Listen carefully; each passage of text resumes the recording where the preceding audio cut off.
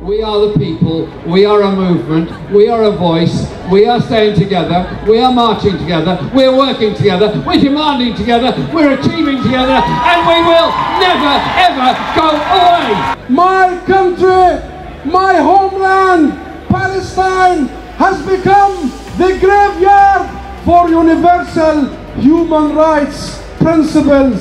So we come here again today to stand up for humanity and send a clear message to this incoming government, not in our name.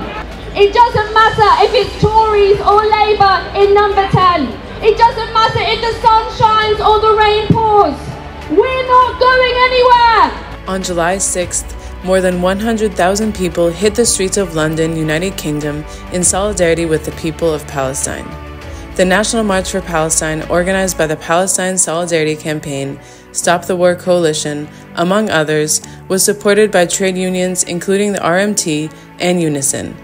The demonstrators demanded the newly elected Labour government under Keir Starmer take action to end the genocide. Is it right that this country should facilitate the supply of weapons through the RAF base of Akrotiri into Israel?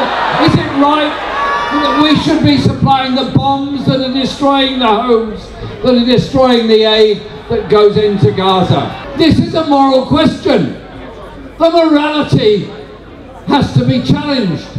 Is the morality to kowtow to the arms industry and the arms companies that make the planes, supply the bombs, guide the weapons, and indeed those computer systems that guide those weapons to destroy life?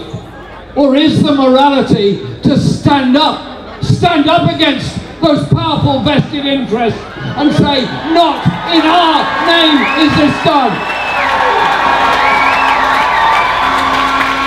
And so this is the message we're giving today to the new government.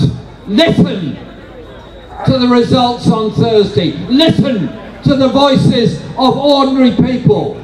Ordinary people, be they Muslim, Jewish, Christian, Hindu, Buddhist, or of no faith. Listen to some of the ordinary people in Israel. Listen to the people in Palestine. Listen to the people all over the region. And indeed, listen to the students all over the world who occupied their universities. On which side of history do you wish to place yourselves? On the side of those that bombed, destroyed and killed life? Or do you want to be on the side of those that stood up for peace, for justice and for hope by ending the occupation of both Gaza and the West Bank and bringing about justice for the Palestinian refugees all around the world? Keir Starmer claims that my former boss, Nelson Mandela, is his political hero. Well, let us remind Keir Starmer what Nelson Mandela said. First of all, he said, Israeli apartheid is even worse and more brutal than apartheid was in South Africa. In addition, he said, Israel was apartheid South Africa's closest ally, and I will always be the enemy of the friends of my enemy, like Israel.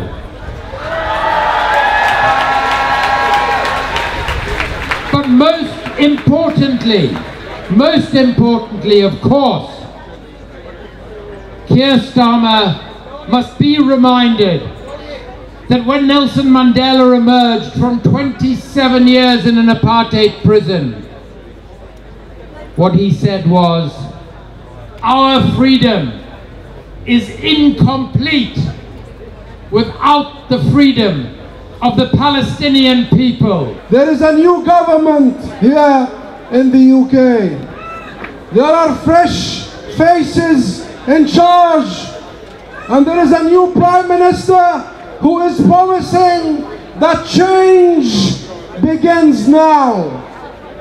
But friends, If there is a new day here in the UK, in Gaza, the sun still rises and sets in shades of blood.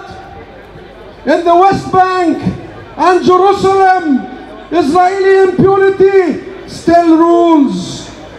It still rules.